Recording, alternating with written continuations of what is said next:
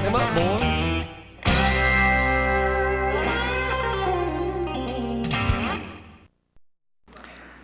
Welcome to the broadcast. My name is Dr. David Simmons. This is Silverado Cowboy Church, where Jesus is King of the Cowboys and everybody's welcome. What that means is God is no respecter of persons. We're glad you're here. Listen to the Word today, because the Word of God will change your life. The Bible tells us that it's the inspired Word of God. It was given for correction, for instruction in righteousness. And so we have to remember that it will change our life every time we hear it by the washing of the water of the Word. So listen to the Word, enjoy it, and I'll talk to you at the end.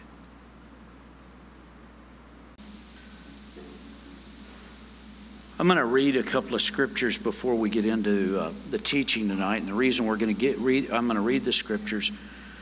I was going through our altar Bibles. And with altar Bible, looking at the things that they say, we're going to talk about 3 plans of salvation tonight. And I did them. I looked, I kind of covered this back in 2014, and I realized that based on what we are doing in church right now on Sundays about the Holy Spirit.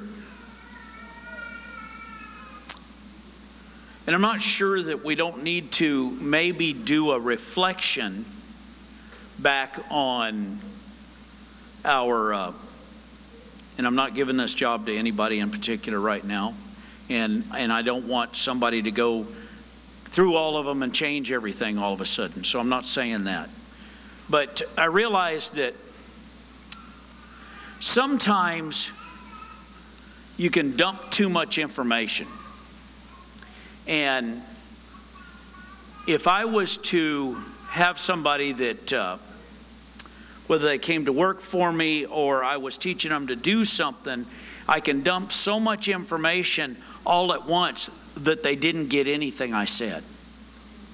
And I know that everybody that trains people, that has people that work for them, understand that. And so as I was reflecting on what I'm going to teach tonight about 3 plans of salvation, you're going to find that in the front of our Bibles, our altar Bibles, all 3 plans are underlined, and it tells you where to start, and then it tells you the next place to go, and I think all of that's good. But I realized that it's one of those same things that we can dump so much information all at once that they don't get it. And so in light of where we're going with the names and things of the Holy Spirit and the function of the Holy Spirit in the world today, we've got to also understand what our part of that function is.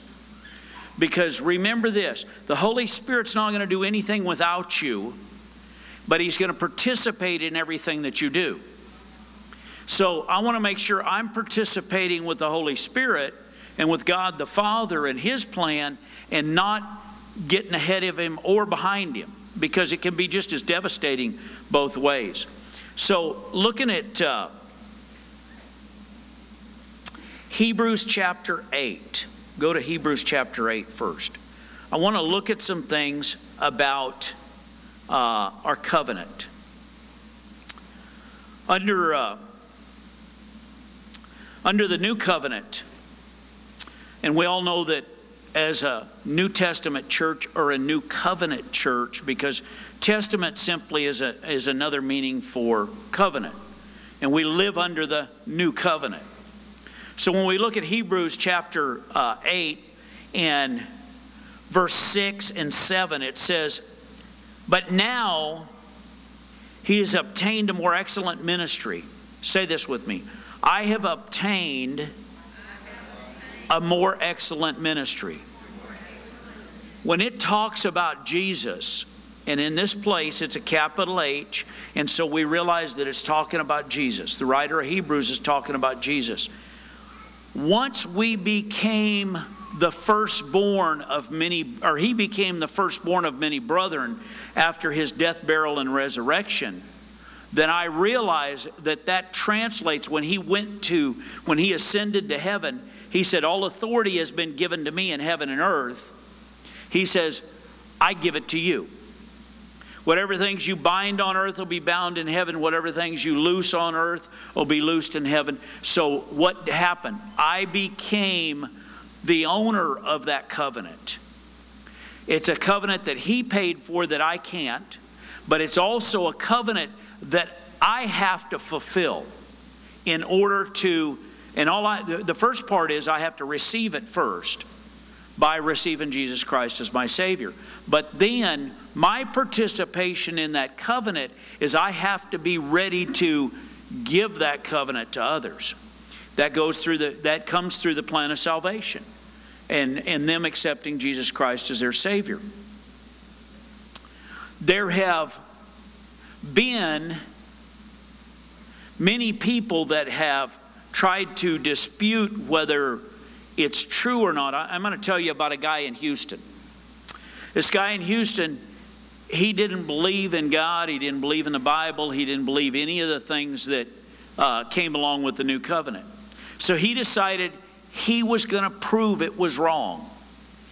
And so the way he did, by the way, he was brought up in a home that he was taught all of his life that Jesus was the Christ and he was the only Son of God, but he decided he was going to reject that message. He decided to try to outgive God. He says, I'm going to prove that give and you'll receive is not true. And he started giving. Well, now he owns a whole city block in Houston.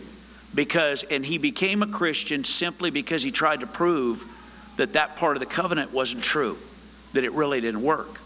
And there is and he gave to the church, and he gave to the poor, and he gave to people in need. He didn't just give to charities. And I'm not discounting the fact that there's a lot of good charities out there, but there is a covenant that if you bring the money into the storehouse, that you get back. And that's the part he tried to disprove. So let's go on. Verse 6. It says, now he has obtained a more excellent ministry, inasmuch as he is also the mediator of a better covenant, which was established on better promises. For if that first covenant had been faultless, then there would be no place would have been sought for a second covenant. So we realize, and so let's go over to Hebrews chapter 12, and it goes on. The writer of Hebrews goes on a little bit farther about that covenant. And we're going to look at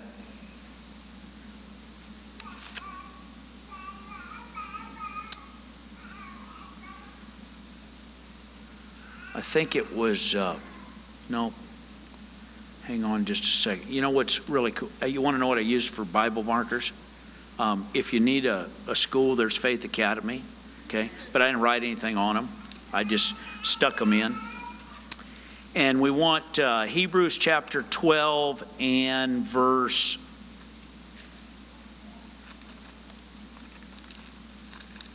Oh, I just found something that said don't muzzle the ox. That is part of the covenant.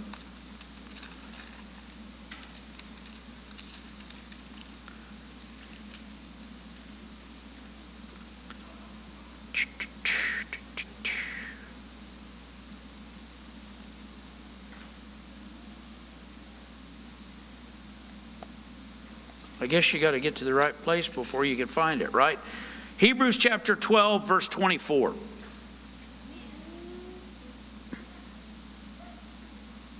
Actually, let's go back to verse 23. To the general assembly in the church of the firstborn who were registered in heaven, to God, the judge of all, to the spirits of just men made perfect, to Jesus, the mediator of the new covenant, and to the sprinkling of blood that speaks better things than Abel.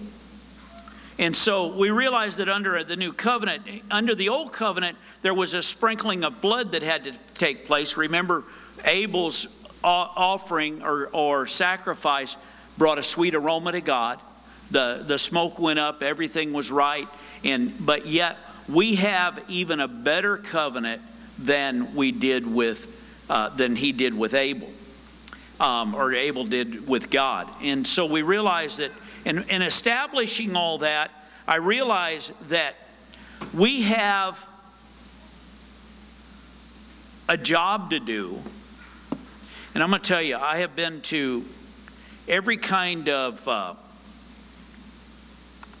salvation plan you could. Growing up, we went to the 4 spiritual laws. We went to Campus Crusade thing. All those things that we learned. And what I've learned through that time, all of that's good. But go ahead and turn the computer on, please. There we go. What I figured out was it doesn't matter how good you know the plan.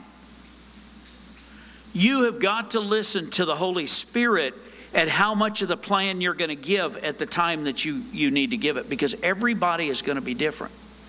Everybody that you come in contact with, some of them may be able to handle the whole plan all at once, just like we've got it marked out in our altar Bibles. In other words, other ones, they only need so much. So we're going to look at 3 different plans, but realizing that when I called it 3 different plans, it also means that you may mix it up. It may not be, this is plan 1, this is plan 2, and this is plan 3. Even though I called them that, I just did it to separate things. So when we look at plan 1, Romans 3:23 says, "For all have sinned and fall short of the glory of God." There may be somebody that won't mean anything to them because they already know that they need something. When I sat down with the Muslim guy in, John is his name, when I sat down with him in Murfreesboro, Tennessee, he already knew that he needed something. He just didn't know what it was he needed. And so that right there wouldn't have done any good for him because he already knew where he was at and what was going on in his life. Romans 6:23 says, "For the wages of sin is death, but the gift of God is eternal life in Christ Jesus our Lord." So all of a sudden you could take Romans 3:23 and bypass that because somebody already knows what they are. But this talks about, hey, for what's going on in your life and where you're at, God gave you a gift, and His name is Jesus. And so all of a sudden you see how one might be too much and one be just exactly what they need. And I'm not saying that either one of these. I believe that the Holy Spirit is going to tell you exactly what you need to share. But we need to be familiar with the plan. We need to be familiar with the plan that's marked out in all these altar Bibles so that we know what's going on. Because if I have to go hunt a Bible up when somebody needs it, it's going to be too late by the time I get back sometimes. So we want to be instant in season. We want to be instant out of season. We want to be ready, and we want to not be too pushy. And by not being pushy means that when they're in a position, because here's the thing you got to remember. And this is what I didn't learn in all the things that I went to growing up. I didn't learn that somebody has to have ears to hear. I probably didn't learn that until I sat with a guy named Milo Martin, about 24 years ago, and Milo told me, he says, you know, I sat in church for 27 years every Sunday with my wife, and I never knew Jesus Christ as my Savior. I heard the plan of salvation over and over and over again, but he said one Sunday I had ears to hear, and I received. And that's what you got to remember. It doesn't matter what you tell somebody. If the Holy Spirit doesn't take care of preparing the way, what you're going to do is going to be unfruitful. And not that we don't want to go ahead and have them know. We want to have them know. But the likelihood is that everybody already knows. They just need some direction in that place. And I'm talking about here in the United States. And there are a few people that I've run into, like John, who never heard the plan of salvation, but he knew the Holy Spirit had already prepared him to receive that day. Romans 5:21 says, therefore, just as through one man sin entered into the world, death through sin, thus death spread to all men because all had sinned. I'm sorry. What did I say? 5:21? It says 5:12, and I got it right here, and I just didn't pay attention, okay? Thank you. Romans 5:8. You know what you just did? You just said I wasn't perfect. I don't know. That might have won. I'm just kidding. Tamara said, get over it, I think. I heard her say something. I think that's what she said. Oh.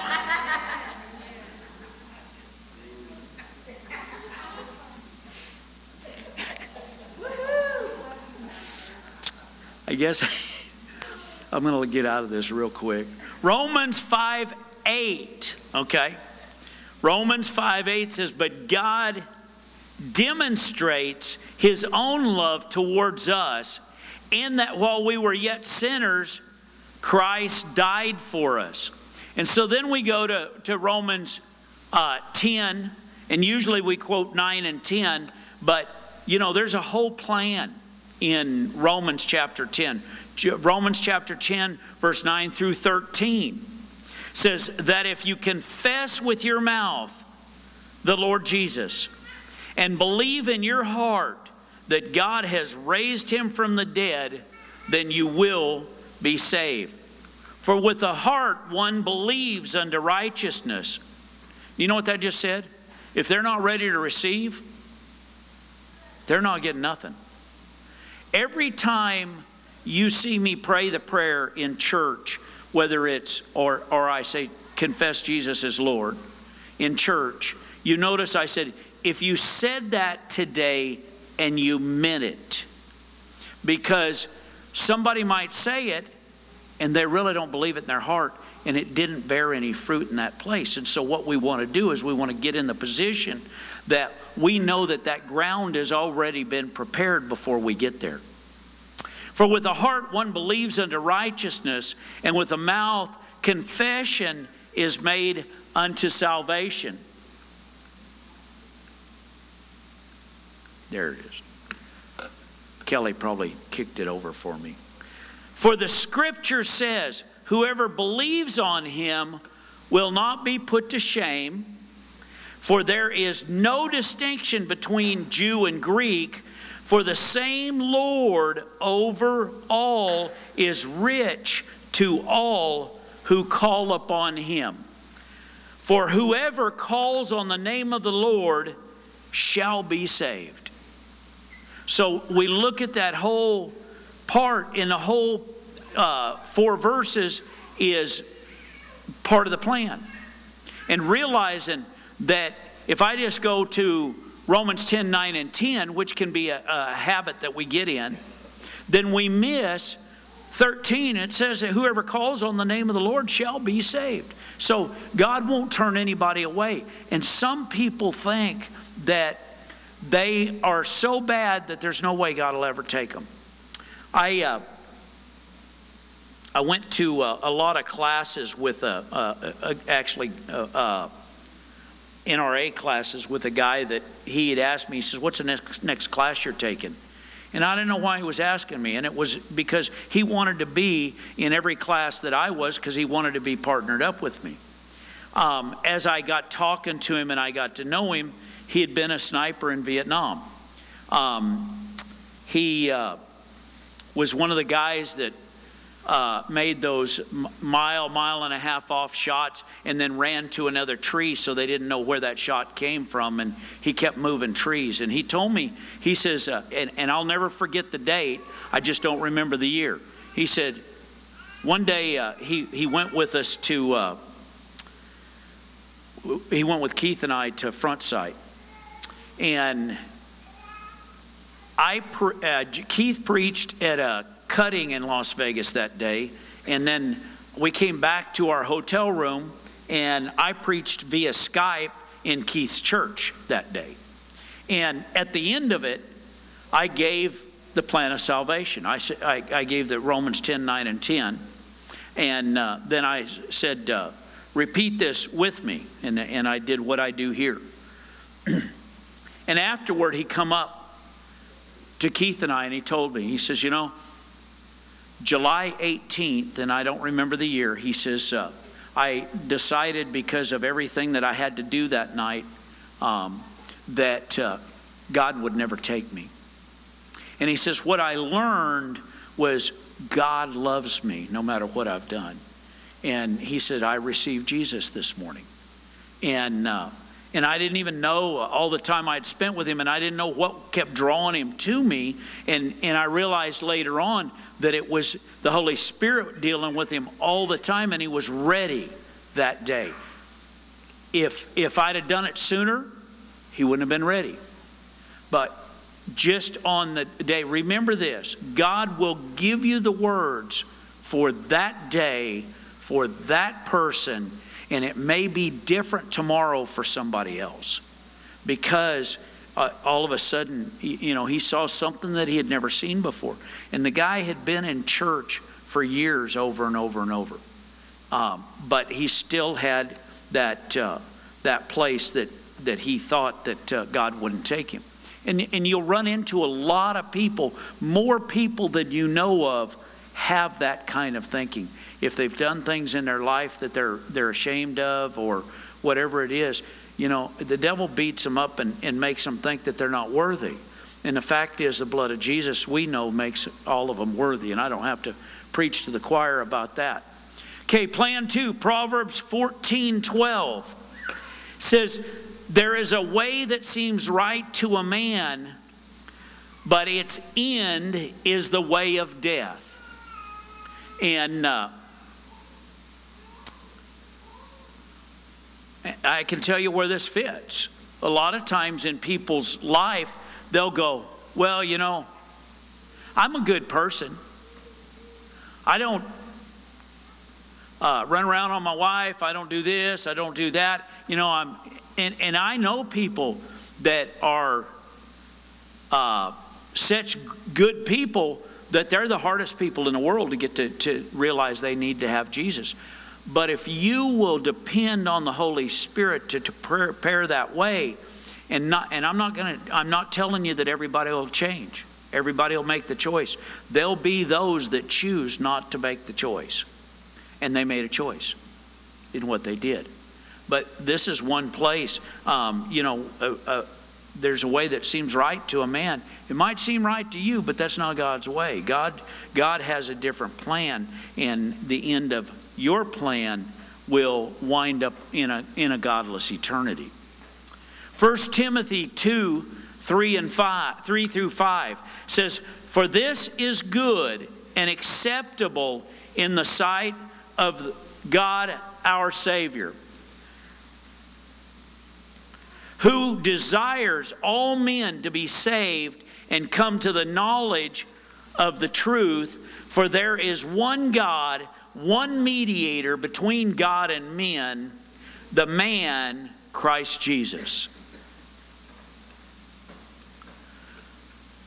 The one we all want to use first is John 3:16.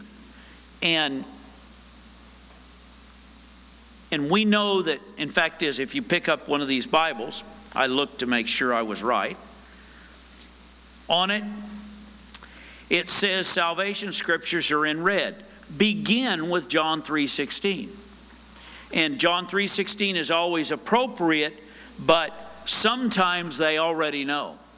And so you got to depend on what the Holy Spirit tells you where to start and not what's written. These are a great tool. These were done so that we could go to the altar and pick it up, any of us, and be able to use it. It goes through the salvation, it goes through the baptism of the Holy Spirit, and it goes through healing.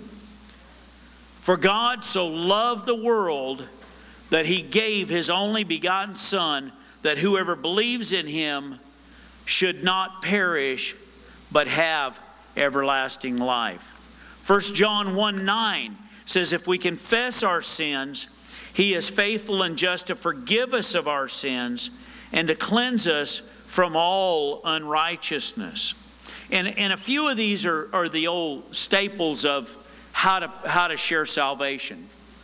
1 John 1:9 is something it seems like we always share. John 3:16 is something we always share.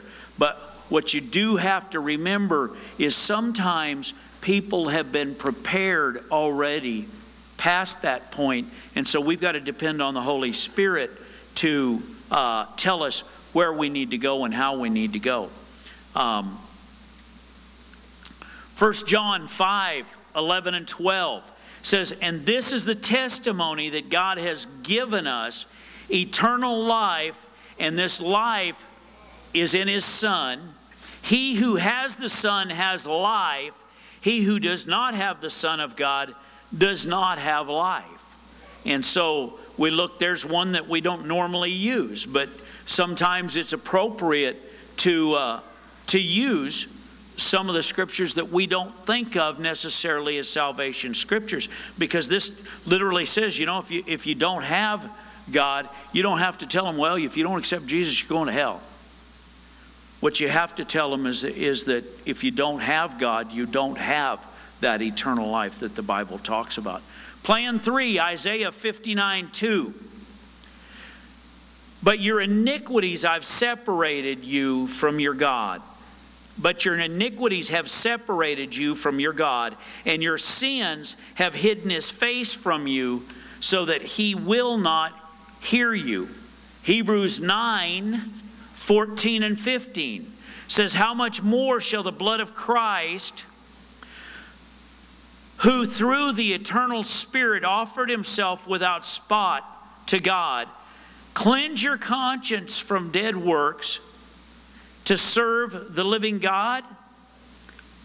And for this reason, He is the mediator of the new covenant by means of death for the redemption of the transgressions under the first covenant, that those who are called may receive the promise of the eternal inheritance.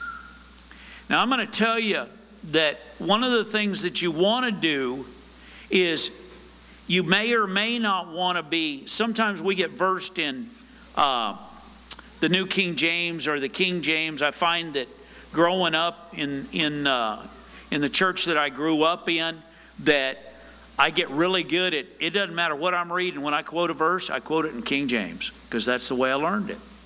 And the fact that we have to look and see, okay, if there's another translation, the New Living Translation is generally a very good translation for this. The Message is not a translation, it's a paraphrase, and sometimes the language in it is easier to understand.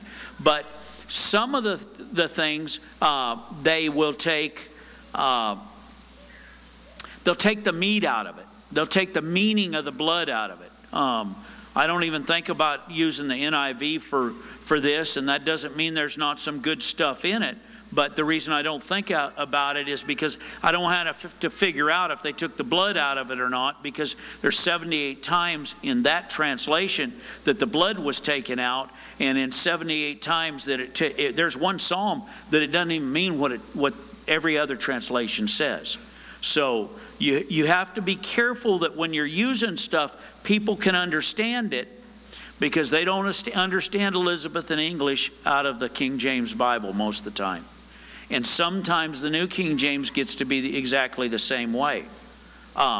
So what we have to do is we have to remember, I need to be prepared ahead of time. If I'm going to have a pocket Bible to share salvation with somebody sometime, I may want to have a completely different translation than I'm normally using in church or someplace else, or that I like to read. One of the reasons we use the New King James in the church is because a lot of the King James words that we don't use anymore, the New King James actually uses a word that is the meaning of that word or the meaning of the original text, but it takes out the these and thous and puts in you and yours. And so it's easier to understand, it's easier to read, but at the same time we don't lose the meaning. And so we've got to get into a position that we know what we're reading and what impact it's going to have on somebody else. John 1:12 says, "But as many as received him, to them he gave the right to become children of God, to those who believe in his name."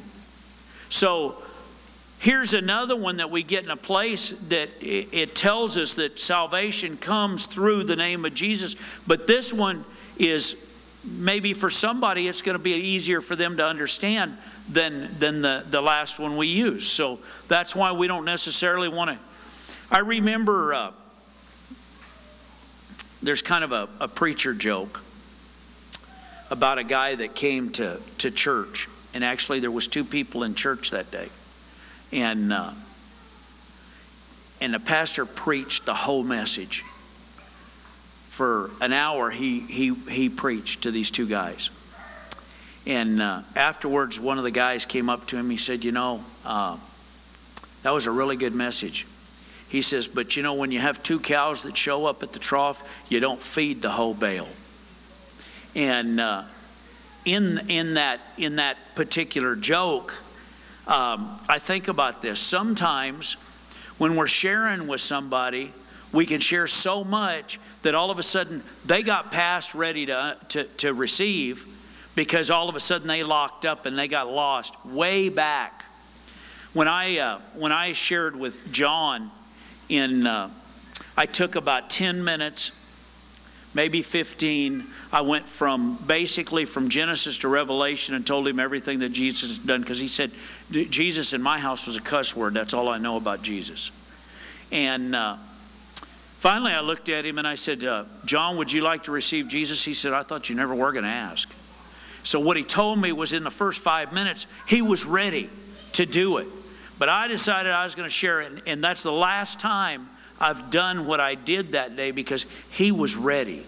When I walked up there, he was ready. And basically, I could have shared John 3:16 and John 1:12, and the guy would have received Jesus right then, and we'd have had exactly the same result that we had.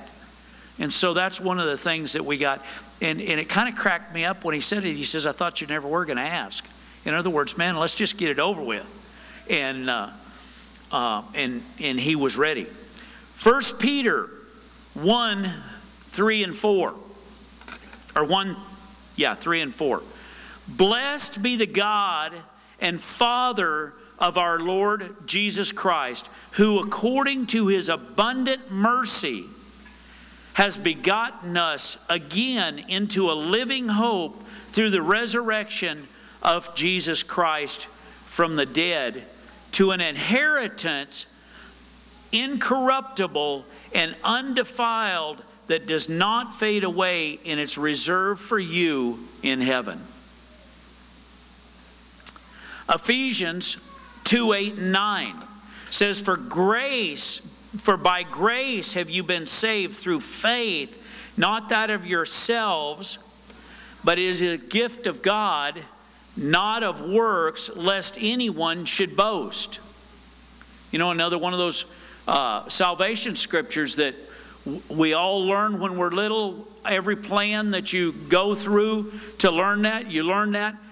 But it may not mean anything to somebody else that you're having something to do with. So again, the reason we're looking at this again is because we've got to be prepared, but we also have to be listening to the Holy Spirit at how we're going to talk to somebody and how we're going to get to that place. And this means we're done. So, yeah, I thought it was, I got to talk to Lori and see if we can change the logo on that, but I really like the picture. This was a ad that we did in actually Weatherford Now when we were in there trying to get us to go back in it right now, so we may do something like that. Father, I thank you for the opportunity that you give us to be your kids. Father, thank you that you have given us your Spirit to lead us in this and help us learn how to, Father, because I believe in this day that there's going to be people that want to know Jesus as their Savior with all the things that are going on.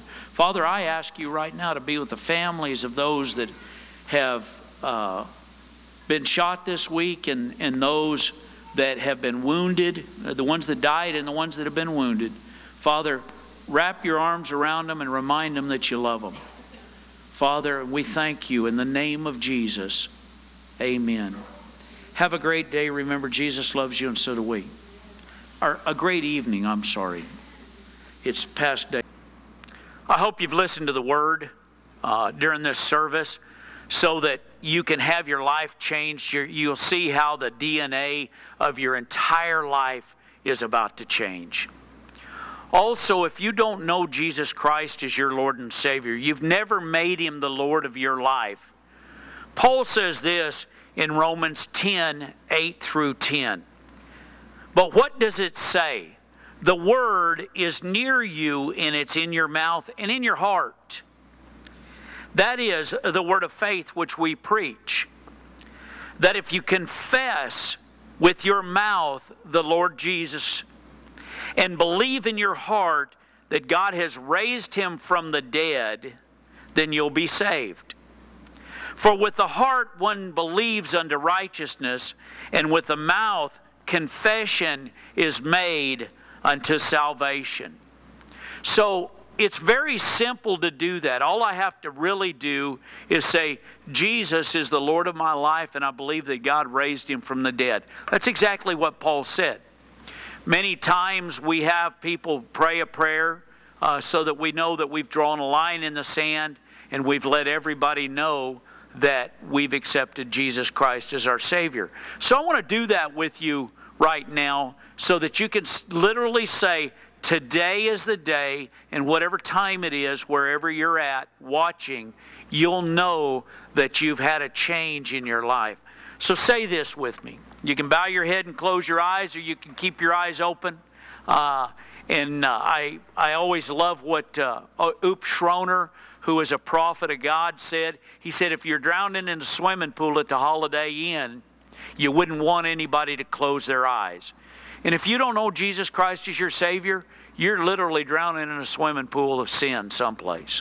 So say this with me. Father, I know that you sent Jesus to die for me. I confess my sin. I ask you to forgive me of them. And Jesus, come into my heart and be my Lord and my Savior. And I commit today that I will live for you the rest of my life. In the name of Jesus, amen. Hey, if you just did that, then what you just did is you invited Jesus Christ to live in your life, to be the Lord of your life, and you're going to see a complete change in every area of your entire life right now. If you've watched this broadcast, you also know that what we've talked about at different times through different broadcasts is finances. The Bible tells us in Luke 6:38 that if we give, that He'll give back to us, pressed down, shaken together, and running over to make room for more. Then it says right after that, and this is Luke 6:38, then it says, whatever measure you use in giving, large or small, it will be used to measure what is given back to you. So if you become a covenant partner with us today, there's many things that we do for outreaches here out of this church and out of the ministry, not only here in Weatherford, Texas, but all over the country and all over the world. We have rodeo events right here in the arena where we have He Paid Your Fees. Simply means that nobody pays to enter. They come. We have a devotional. It becomes an outreach opportunity. And we do that in rodeo arenas, horse show arenas, and roping arenas all over the United States. We drill wells and have crusades in Nigeria, Cameroon, Togo, Uganda, and Tanzania. And by doing each one of those, becoming a covenant partner with this ministry, you become a part of those outreaches. You take part in the reward in the end time, as well as you get back pressed down, shaken together, and running over to make room for more, because you're a covenant partner, and this is good ground. Bible tells us in another place He gives back. This is in Mark, the 10th chapter. It tells us that He gives back to us some 30, some 60, and some 100-fold. Well, this ground has been worked. It has been fertilized, and I would expect a 100-fold return on that. So there's a website that you've seen. Do two things. One, if you accepted Jesus Christ as your Savior, let us know at that website address, and we'll send you some information so that you'll be able to walk that walk and succeed in life, in your new Christian life. Also, if you give, there's a donate button right there. If you press that donate button and give, that seed gets planted into good ground, and it comes back to you, pressed down, shaken together, and running over. Kathleen and I pray every day over every partner of this ministry. So I want to make sure that we're able to pray for you and let us know the things that you may have need of in life so that we can bring them before the Father. Have a great day. Remember, Jesus loves you, we love you, and Jesus is Lord.